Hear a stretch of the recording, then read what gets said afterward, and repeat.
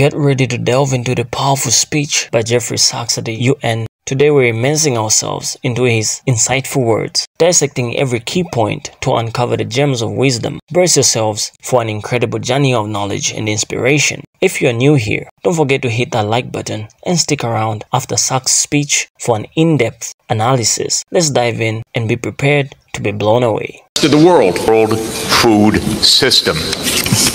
It's based on large multinational companies. It's based on private profits. It's based on a very, very low measure of international transfers to help poor people, sometimes none at all. It's based on extreme irresponsibility of powerful countries with regard to the environment. And it's based on a radical denial of rights of poor people, as we just heard. It's interesting, we heard from the Minister of DRC, what's wrong with your country? Well, we don't even start by saying the King of Belgium created a slave colony for 30 years. The government of Belgium ran the slave colony for another 40 years. The CIA nominated your first popular leader, Mr. Lumumba, and then installed another dictatorship for the next 30 years. And then Glencore and others now suck out your cobalt without giving you tax income. We don't reflect on that. We say, what's wrong with you? Why don't you govern properly? And so we have a system, but we need a different system. We cannot turn this over to the private sector. We already did about 100 years ago. Not only to the private sector with the U.S. military behind it, with the defense of these property rights in the Minister of Honduras's country, where United Fruit ran the country for a long time. And their attorney was the foreign minister of the United States, Secretary Dulles, and his brother was the head of the CIA and overthrew the next door neighbor, Mr. Arbenz, to make sure that United Fruit could have its property. So we have a system, but we need a different system. And the different system has to be based on principles of human dignity in the Universal Declaration, principles of sovereignty, principles of economic rights, because these are not nice things to do. In 1948, all the government said that food is a right, social protection is a right, not a nice thing, not a pleasant thing, a right. That was 73 years ago. The SDGs are nothing more than our generation's attempt to honor the Universal Declaration of Human Rights. I come from a country that not only doesn't care about the world's poor, it doesn't even care about its own poor. 1 in 7 Americans is hungry right now. And they don't care. I mean, the poor people care, but one political party, all it cares about is cutting taxes for the rich and filibustering any solution. So we're in a world that's really tough. The private sector is not going to solve this problem. I'm sorry to say to all of the private sector leaders, behave, pay your taxes, follow the rules. That's what you should do.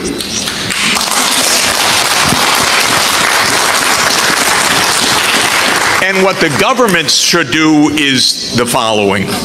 They won't, but they should. First, the G20 should become the G21 by inviting systemically the chairperson of the African Union and the African Union to be the 21st country.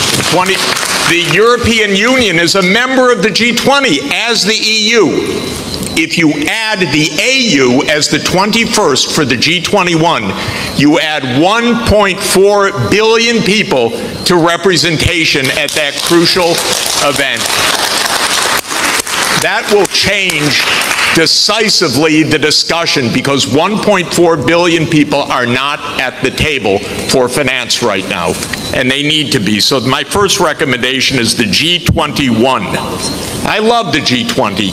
Add one seat, 1.4 billion people with the AU represented.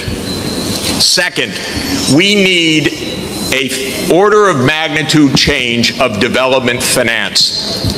The rich countries just borrowed $17 trillion for COVID. The poor countries, nothing. Because the rich countries can borrow at zero, and the poor countries pay 5 or 10% coupon rates or have no access at all. So the world exposed its grotesque inequality this past year and a half. Rich countries didn't say, we tighten our belts, why don't you? My country spent $7 trillion of emergency funding, not one penny for anybody else, by the way. $7 trillion, it didn't even cross the imagination of the US Congress to include a few crumbs for the rest of the world. But the poor countries cannot borrow. That's what we should have heard from the World Bank. I didn't hear that from the World Bank. I didn't hear real numbers. Real numbers are in trillions right now because the world economy is $100 trillion a year. But we don't talk about real numbers. But my job, all I know in this world is long division. Divide by 100 trillion and then see whether you're talking about something real or not. So that's the second thing. We need massively to increase the lending and borrowing capacity of poor countries at near zero interest rates like the rich countries have. Then they could get something done. By the way, for COVID vaccines, what we really need is for the United States to sit down with China, with Russia, with the European Union and the UK one day around the table and allocate these vaccines rather than hoarding them. That's all it would take. And then we're going to have national pathways. This is a wonderful idea, but they're going to need financing. And so everything that I've been saying, I know the numbers. That's all I do for 40 years is add up what's missing. You want electricity? It has to be purchased. You want digital access? It has to be purchased. You want safe water irrigation? It has to be purchased. This is what I do for a living, is add up these numbers and then find out that then somebody makes up something and names 1/100th of what's really needed. It's not even hard. By the way, the IMF has done wonderful studies in the last 2 years showing that we have a financing gap of about $400 to $500 billion a year for the basics for the SDGs. They show the gap, but nobody comes up with the number, the solution, which wouldn't be so hard because that's just not a big number. It's 0.5 of 1% of world output. So if we really care, we wouldn't have the G7 saying, we love education, therefore we're going to give $3 billion for education. That's what they said at the summit. But what UNESCO has shown is that you need at least $30 billion a year. Minimum. But nobody looks at numbers. They just make up nice check the box. So we need the real numbers of finance to back the national pathways. The final thing is we need the UN as the core and central institution of this world, period. Because this is the only way we're going to have a civilized world, is a strong UN. And it cannot be that the whole UN budget is less than my neighborhood's budget in New York. The UN core budget this year is $3 billion. New York City's budget is $100 billion. And then we say, why don't things work well? Because the rich are hoarding everything. Final point, rather than our 3 billionaires going in space, well, they could go into space and stay there and leave their money behind. That would be one idea. But another idea is we have 2,775 billionaires on the current list. Their combined net worth, 2,700, is $13.1 trillion. Now, I have it on good authority, you don't need more than $1 billion to be comfortable. But they have an excess of $11 trillion over just the $1 billion. So we should be taxing that and having a civilized world. Thank you. Jeffrey Sachs. Wow. Wasn't that Jeffrey Sachs' speech something else? His energy was absolutely infectious, like a fire igniting passion and inspiration. I couldn't help but feel drawn by his boldness and authenticity. It's like the kind of leadership that we deserve here in Africa. Fearless, passionate, and unapologetic. Sachs spoke straight from the heart. His words fueled by deep-rooted conviction and unwavering determination. It is refreshing to see someone who's done their homework. He's not afraid to speak out and challenge the status quo. We need more leaders like him, willing to shine a light on the truths that often go unnoticed, like the disparity in interest rates between Africa and the West. But Sachs isn't just pointing out problems, he's offering solutions and rallying us to action. It's time for Africa to rise, and with voices like Sachs, we're on the brink of an era of leadership and progress that we've never seen before. Just imagine if our leaders had a chance to hear Jeffrey Sachs' powerful speech. It's like a breath of fresh air, an awakening of the mind. Sachs' words are not just enlightening, they are downright inspiring. It's as if he's speaking directly to our souls, addressing the challenges we've faced for generations. This isn't just good, it's brilliant. And the more voices like his emerge, the brighter the spotlight shines on Africa's struggles. Now, get ready for a breakdown that will leave you hungry for more insights and inspiration. At the UN, on July 27, 2021, Sachs captivated audiences as he delved into the intricate web of challenges within our global food system. We'll dissect the key points from the dominance of multinational corporations to the urgent need for transformation. Let's unravel the layers of insight and inspiration woven throughout his address. Let's look at dominance of multinational companies. So, Sachs shed light on how large multinational companies drive the global food system, prioritizing private profits over international warfare. He emphasized the alarming disparity in international transfers, revealing a system skewed towards corporate interests. He also went into the necessity for transformation, where he underscored the critical need for a profound transformation in food systems to address the pressing issues at hand. He also highlighted the detrimental effects of colonialism, CIA involvement, and the influence of political parties like the Republicans on food systems. Addressing failures through taxation. Sachs advocated for taxing the rich as a means to rectify the failures of privatized global food trading and commodity markets. By calling attention to the UN budget, the role of taxation, he proposed concrete steps towards a more equitable and sustainable food system. His insights challenge us to confront the entrenched inequalities and systemic failures plaguing our global food system. I think it is very important to cite that he did mention some key points that we can take away as Africans and use to our own advantages to drive meaningful change and work towards achieving sustainable development.